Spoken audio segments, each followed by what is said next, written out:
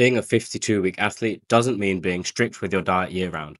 It means tweaking and adjusting the dials on your diet to suit the requirements of your current situation. For example, including more flexibility and social occasions after the fight, tracking your weight more consciously during fight camp, switching to an appropriate fight week diet in the days leading up to the weigh in, consuming more processed foods in the refuel phase to hit your carbohydrate goals without causing gut discomfort, having an enjoyable, balanced style of eating outside of camp that allows you to maximally fuel your training performance and recovery and maintain an appropriate walk around weight in the least restrictive way possible.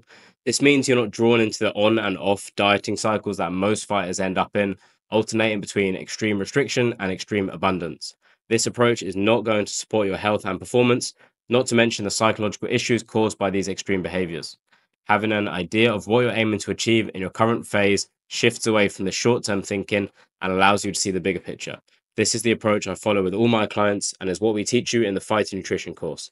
If you're fed up of yo yo dieting and the impact this has on your well being, click the link in my bio to see how I can help you, including free email lists and podcasts, Fighting Nutrition course, and my one to one nutrition coaching program.